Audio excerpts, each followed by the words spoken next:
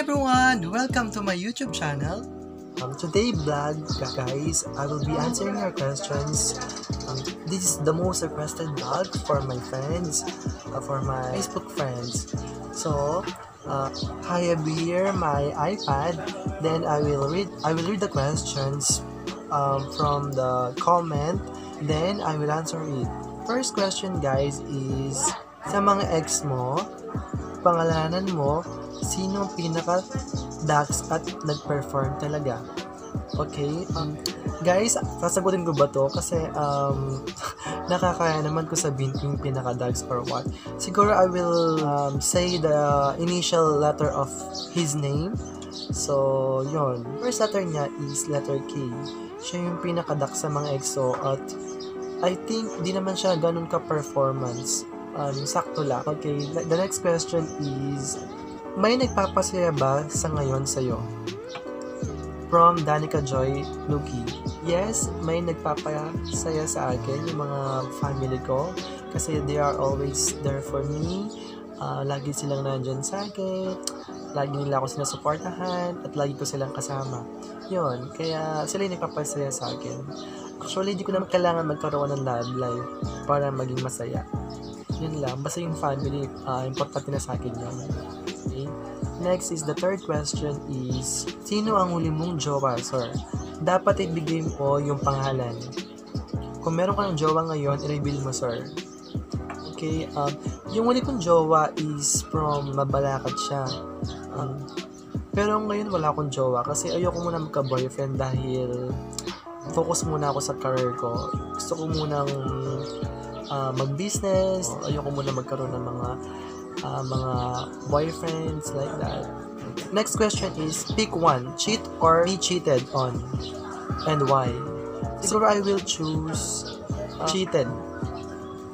Kasi mas gusto ko nag-cheat kaysa yung ako yung mag-cheat sa kanila. Kasi mas masasaktan ako kapag sila yung nag-cheat sa akin.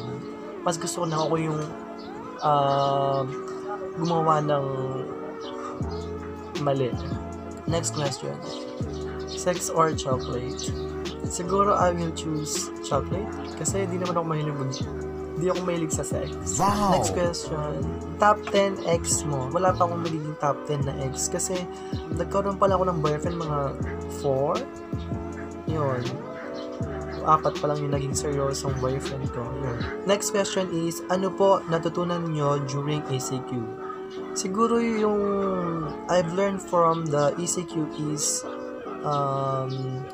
yung pagsasama naming pamilya, kumakain kaming sama-sama sa pagkainan, may banding kami, kasama sila nagkukwentuhan, compare dati nung walang ECQ, lagi ako nagkatrabaho, parang hindi ko na sila nakakasama lagi.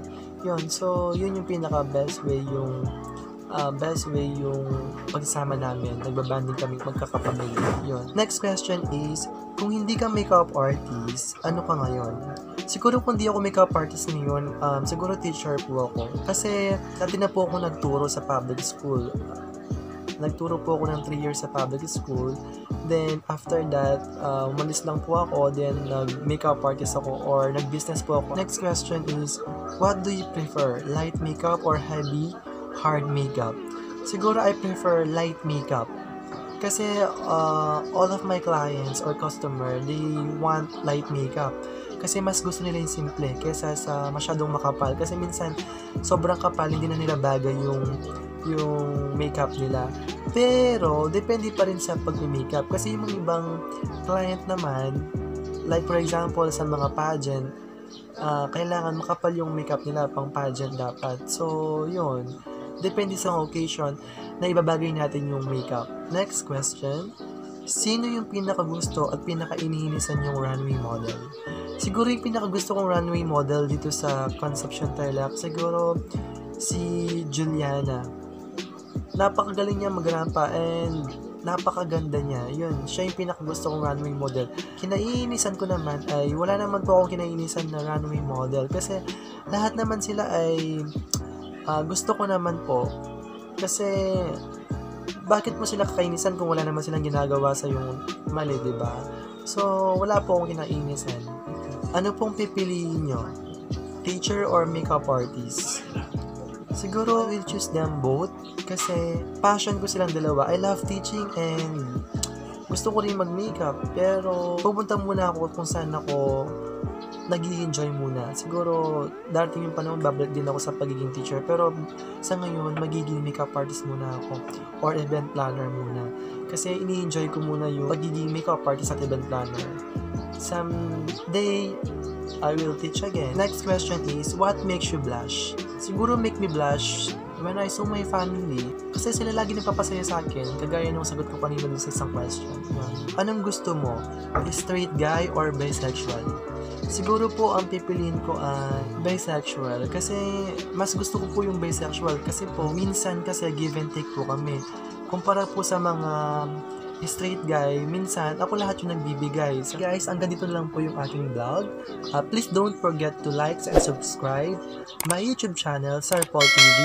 And please click the notification button below. And thank you guys for watching.